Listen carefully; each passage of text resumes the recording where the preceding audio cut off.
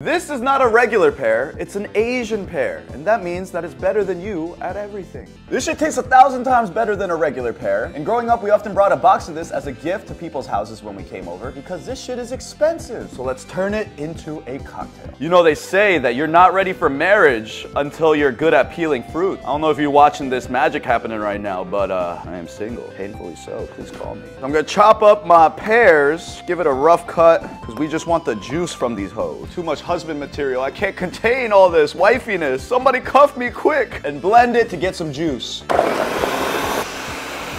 Strain it out. This is called poricha, which is barley tea in Korean. Let's make some real quick. Once it's done, add an equal amount of sugar, stir that hoe, and then you got a barley syrup. Now let's build. 1½ ounces of our Asian pear juice, ½ ounce of barley syrup, 3/4 ounces of Italicus bergamot liqueur, 1½ ounces of vodka, and 3/4 ounces of lime juice. Hand-flavored ice in that hoe.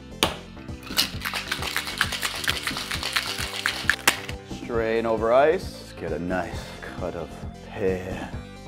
Oh, banger. And there it is. I call this the pear and barley, but Asian. That's not what I actually call it. Oh. Drop a recommendation for a name in the comments because I don't know what to call it, but I put this on a drink menu once and it's super labor intensive and all the bartenders hated me, but that shit bangs.